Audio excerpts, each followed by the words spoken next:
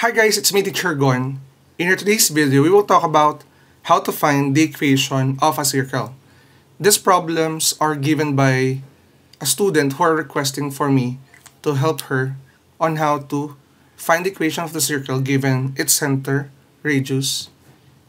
So without further ado, let's do this topic. So what we have here, example number 1, wherein we are given the center of the circle, which is 17,5, and then for the radius we have 12. Now for us to find the equation of the circle, we will be using the standard form or the center radius form of any circle. So we have here x minus h squared plus y minus k squared is equal to the radius raised to the second power. Now, medyo madali lang itong example na to. First, huwag mo na papalitan sa x and y because it will serve as the variable of the circle. Now, as for the 17 and 5, ito yung center natin. The 17 will represent your h. Your k naman is represented by 5. So, palitan muna natin to. Now, baka nalilito kayo ha. You have to copy x. And then, dito, para madali nyo matandaan, when you plug in h and k, all you need to do is to put its additive inverse. Additive inverse. So, pinakamadaling way para matandaan nyo yun, kung ano yung nakikita nyo sign with your h and k, reverse or opposite sign. If this is positive 17, lagay mo dito, minus 17 raised to the second power plus y, your k is also positive. Additive inverse of 5 is negative 5, so that is minus 5 raised to the second power.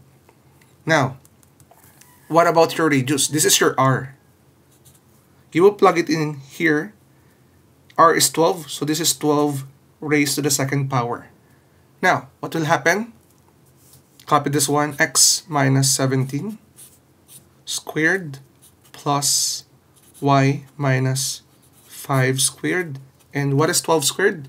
12 squared is 144. And this is now the equation of the circle with a center of 17, 5, radius of 12 in center radius form. So, if your teacher will ask you about the general form, you can expand this one. And for sure, you can do it. Now, let's move on with number 2. For number 2, we are given here another scenario about the equation of this circle, in which we are given the center, which is negative 8, comma, negative 4, and it contains negative 4, comma 2. Ang ibig sabihin nito parang ano, isipin nito ano, yung point na to, the circle passes through this point. Now, so ano una natin gagawin dyan? Una, syempre, we need to consider the center radius form. X minus h squared plus y minus k squared is equal to r squared.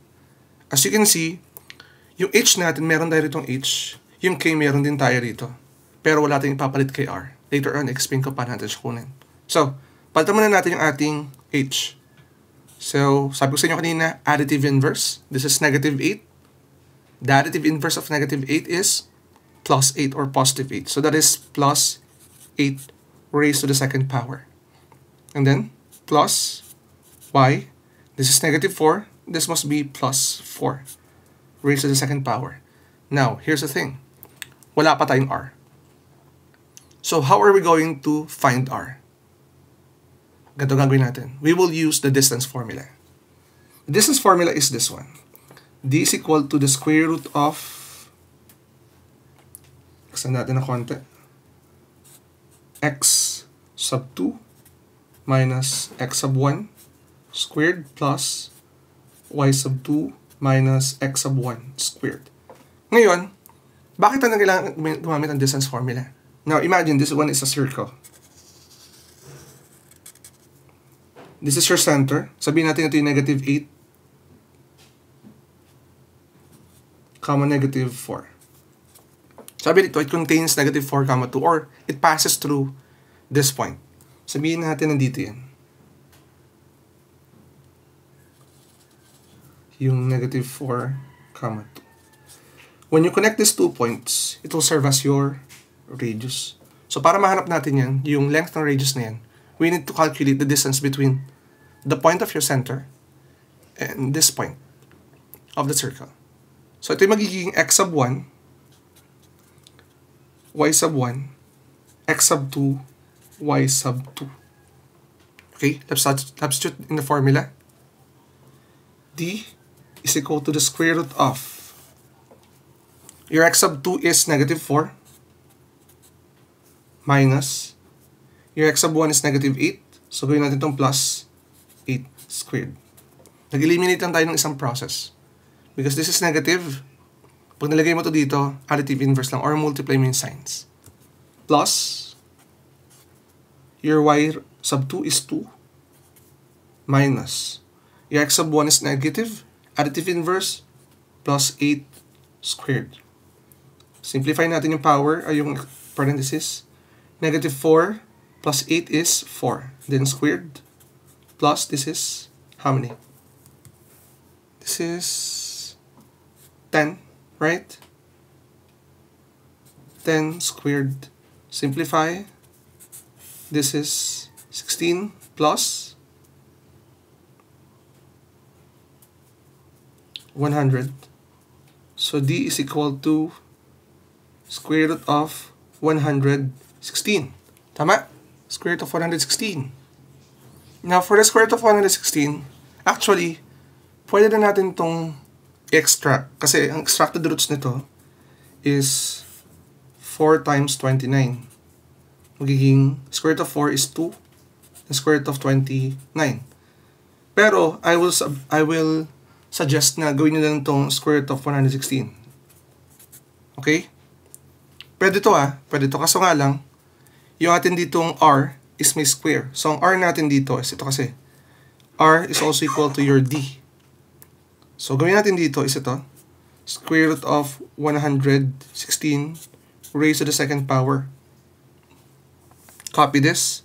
X plus 8 squared plus y plus 4 squared. And here, ma-cancel to. Ito. To become 116. Ito na ngayon yung mismo sagot natin.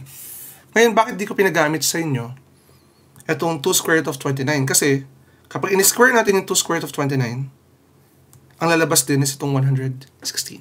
So, I hope guys, na you learn something from this video. And sana sa nag-request ito, you can watch this video para mas matutunan mo kung paano gawin itong problem.